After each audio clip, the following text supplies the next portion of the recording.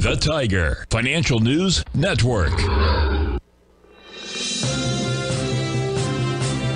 TFNN. Headline News Update. Welcome, folks. We have the Dow Industrials finish up 71, Nasdaq down 62, S&P's off 14 1/4. Gold contract down $27.20, trading at $19.82 an ounce. We had silver down 53 cents, $24.43 an ounce. Light sweet crude down 22 cents, $81.58 a barrel. Notes and bonds. 10-year note down 12 ticks, trading 111. 30 off a full point plus 10 ticks at 123.05, and we are at 4.03, I believe. Yeah, 4.03 on the 10-year. Big number, man. Hey, King Dollar. King Dollar traded, where'd you go, King Dollar? Just look for the green. There it is.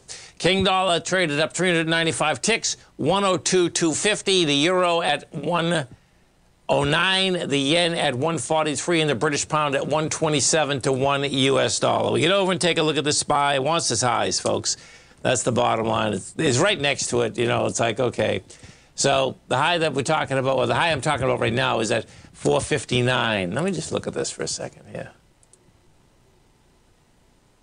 Yeah, I see. Okay, well, that's the high of last month. The high actually is a lot higher than that. It's 479.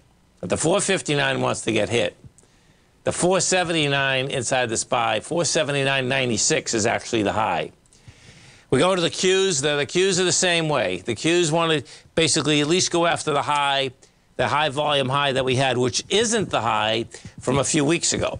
You know, so what the Qs did today is that we did reject lower price, you know, had lighter volume. We get down to 380. You're at 382. Well, you did 380.69. We're at 382.79. You're still off 89 cents. That's small money, though. That's the bottom line. And, you know, there's no selling there. We go to the dollar, and you can see the dollar still wants higher price. That dollar wants that higher swing point. So we'll see how that's going to shake out, because it held price out here today. We hit 102.433, and as soon as you get back inside 102.096, you're in the higher range. So there's going to be more selling pressure, you know, I suspect, in the metals market if, in fact, we get that dollar going up to those levels. Have a great night, folks. Have a safe night. Don't forget about our man, Mr. Larry Pesavento. Check it out on the front page of TFNN. He's going to do it in live trading tomorrow, 10 a.m. to 2 p.m. Have a great night, folks. Have a safe night.